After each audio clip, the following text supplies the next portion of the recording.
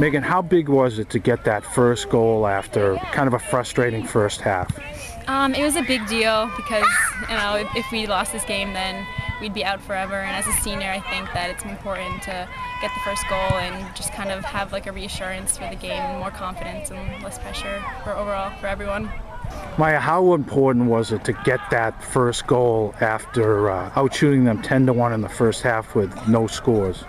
It was very important because you need a goal to win the game, and I think it was great that Megan scored it. She definitely deserved it. She worked very hard and we worked well together as a team.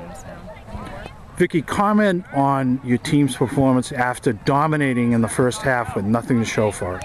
Well, I'm glad that we pulled through and finished with a great score after their timeout. They called the timeout, and Megan Maley came through.